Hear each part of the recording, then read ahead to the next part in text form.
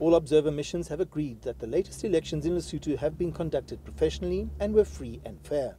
As the results process continues to unfold, we hope that the peaceful tenure of the electoral process thus far will continue to prevail, and urge all political parties, their supporters and other stakeholders in Lesotho to continue to show restraint and magnanimity.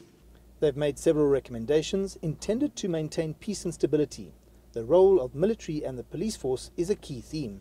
Section 5 of the Lesotho Defence Forces Act be reviewed to ensure clear separation of powers and responsibility, to ensure their accountability to civilian government.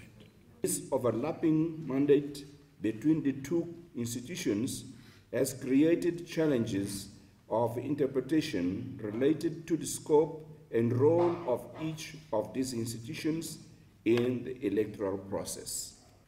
Furthermore, the lack of clear constitutionally designated commander-in-chief of the armed forces in Lesotho have contributed to the real or perceived politicization of the security sector, which has resulted in deep mistrust on the role of the military in the electoral process. All parties have pledged to respect the results and turn to the courts to resolve any disagreements.